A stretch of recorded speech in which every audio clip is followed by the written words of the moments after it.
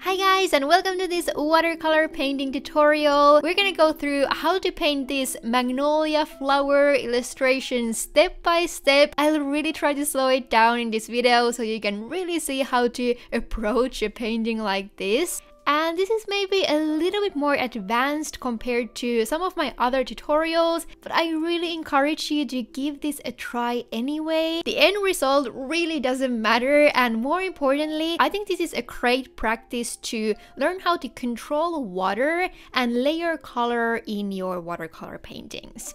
But yeah, we're starting everything by preparing our paper here. I cut a piece of my Winsor & Newton cold press watercolor paper. I recommend you to use large enough surface for this so that you have enough room for the flowers. It will be much more difficult to add details into very small flowers, so that's why we're keeping the size of everything pretty generous here.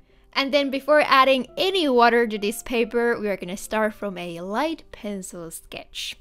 I used a few different reference pictures for the flowers, and I really recommend you to find a few for yourself as well. It will be much easier to create the correct shape of the flower, and most importantly, it will show you where to add the lights and shadows in this picture. So I decided to go with these two bigger flowers here. So I just sketched out all the outlines of the petals. Since the final picture will be quite light, I tried my best to go with a pretty light hand here. It will be difficult to erase any pencil strokes after you've added the color on top. And also, erasing too much in this point might damage the paper a little bit. So I was just trying to be very careful, but at the same time, having a sketch down will make the whole process much easier for us. So I think it's definitely worth it.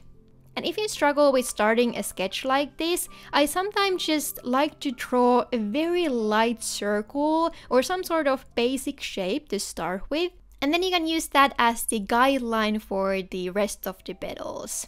But the good thing about flowers is that they come in all different shapes and sizes, so even if the end result doesn't exactly look like your reference picture, it's really not that big of a deal.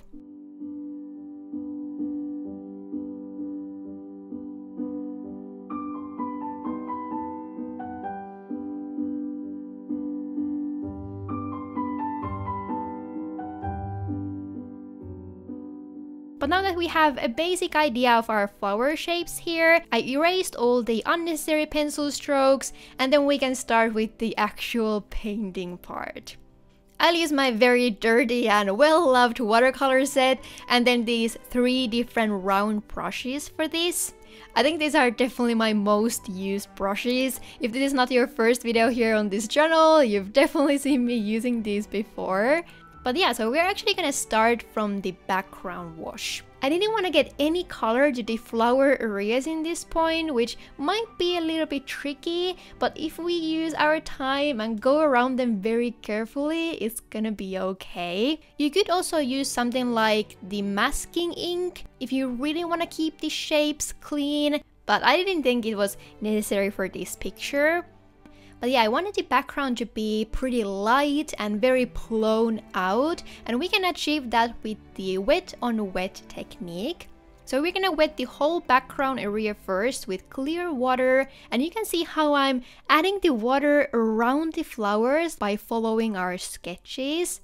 You need to be pretty fast here so that your paper doesn't dry in between. And this is one of those things where having good quality watercolor paper will definitely make a difference. It generally doesn't dry as fast, so you're able to work with the same areas a little bit longer.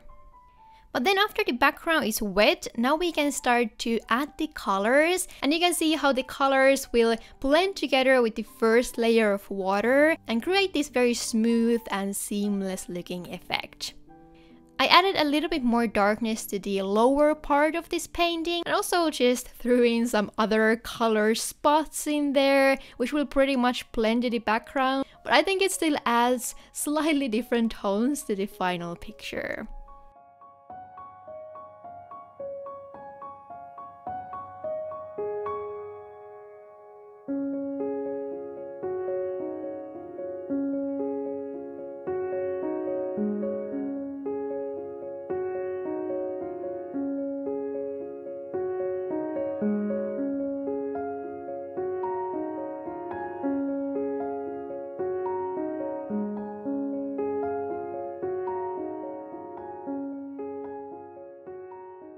But then when the background layer has completely dried, we can finally start with the flowers themselves. I started with much darker tones than what we did in the background, but these will still just be the first layers we're adding to the flowers.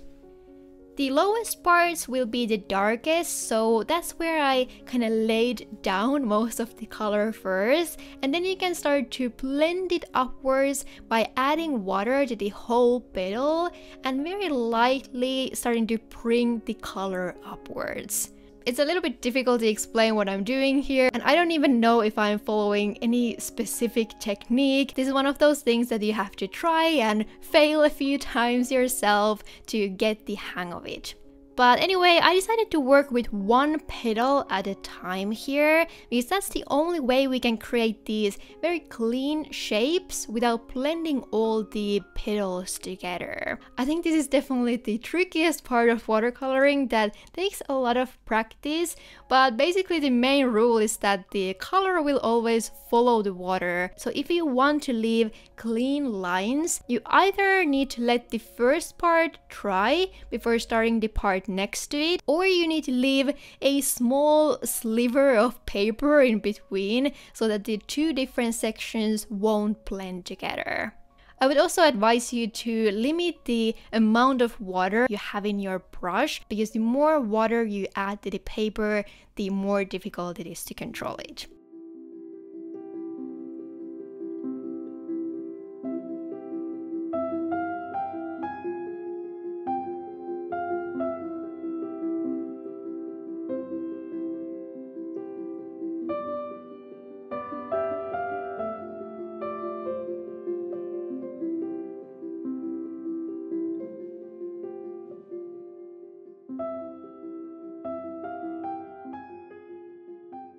But yeah, after I was somewhat happy with these pink petals that were on the outsides of the flower, it was time to add just a little bit of color to the inner portions as well.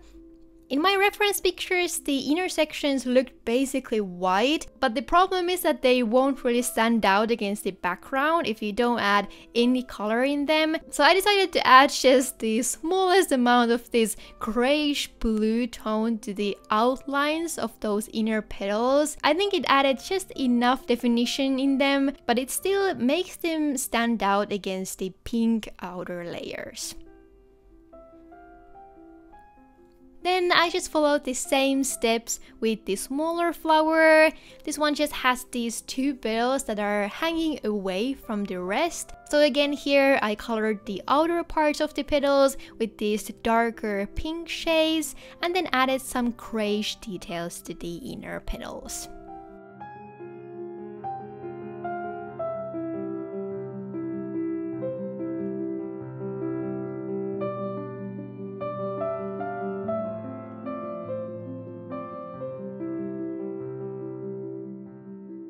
If you're just looking for some quick watercolor painting session, you could definitely leave the flowers here and call it a day, but I decided to add a little bit more details to them with this super tiny brush. So again, we need to let everything dry in this point, and after that I started to add some definition to the darkest shadows and just create some of the stripes and texture that will add a little bit more realistic appearance to this whole illustration. This is also a good point to fix any crooked lines or shapes you might still have in there, and maybe cover any small spots that you didn't reach with the bigger brush. And again, I did the same thing for the smaller flower too, and even though it feels like you're not doing much in this point, I think it definitely makes a big difference in the final picture.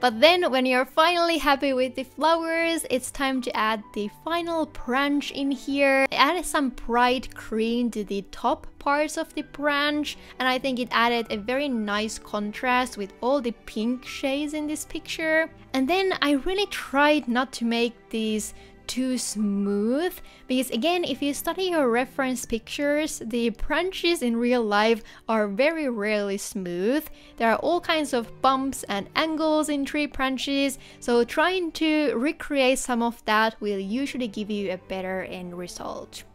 Then after that, I also added some very light shapes to the background.